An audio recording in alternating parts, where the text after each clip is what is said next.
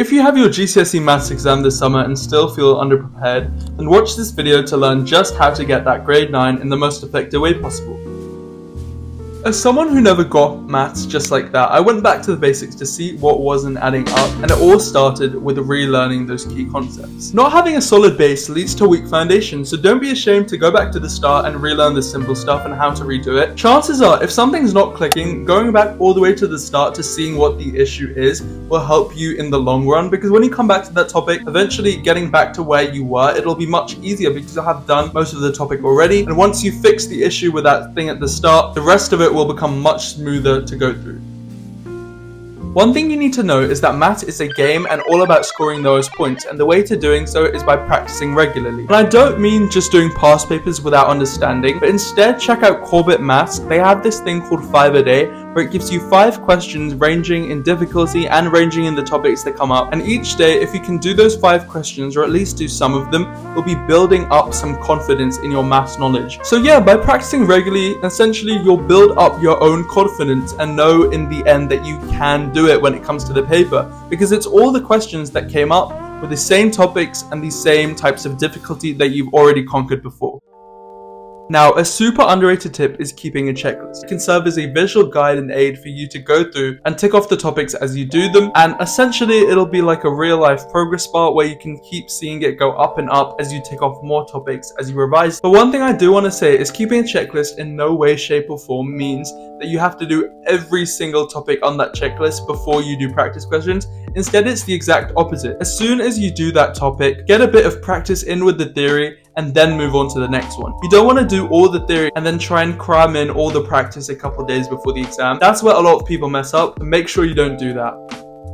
Now, the fourth tip to getting a grade 9 in GCSE Maths is repeat, repeat, repeat. Maths is all about practice, and practice is universal for every subject. But honestly, when it comes to maths, this has never been true more. If you want to know what people are doing to get grade 9s in GCSE Maths, it is practicing regularly, doing some questions listen and often, or even doing those 5 a day. And by doing them, you'll at least have a bank of knowledge and a bank of questions already pre-built before it even comes to doing past papers. So long story short, when it comes to the exam, those 5 to 6 markers won't scare you because you'll have done them so many times before. You'll know exactly where to put everything and make sure that you get the maximum number of marks possible. And I'll focus more on this in the later part in the video, but I do want to say that maths and practice go hand in hand together. So if you want that grade 9 for GCSE Maths, there is no compromising on that.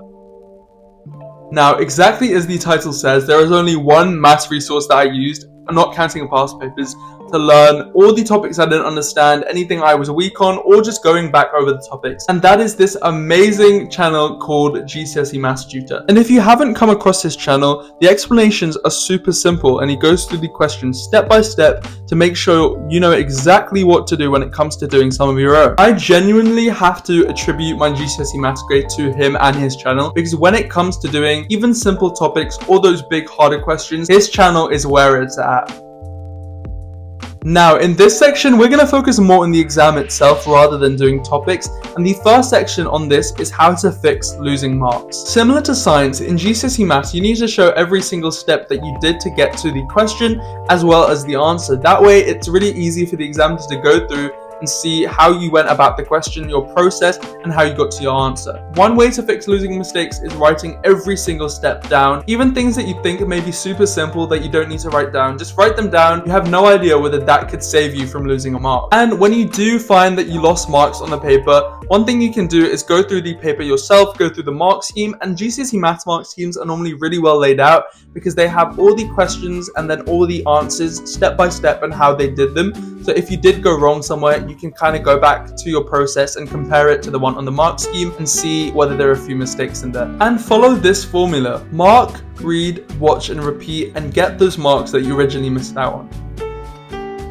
Now for this last tip, I'm going to go through proper exam technique and the best thing to do when it comes to doing the paper overall in the summer, and that is not to go through back to front. Honestly, a lot of the times I see people that say they do the paper back to front, but one issue that I think arises from this is when you do the questions back to front, of course you all know that GCSE Maths, the paper is laid out, so the easier questions start, then you have another topic and it's a bit harder, then it's a bit harder, and then the hardest questions are at the end. Oftentimes you lose confidence, you find out that it was super hard, and then when it comes to the easy stuff, you just end up doubting yourself, you feel like you can't do it, and then you don't get the marks that are really easy. And then the other thing I always recommend to people is that when you do the paper and you find that there are a few things that you don't understand or a question, one, don't panic.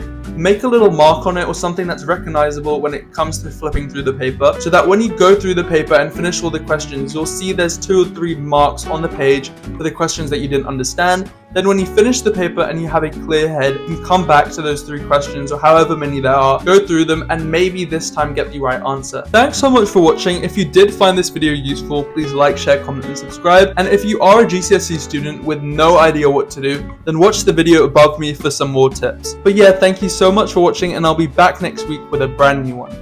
Bye for now.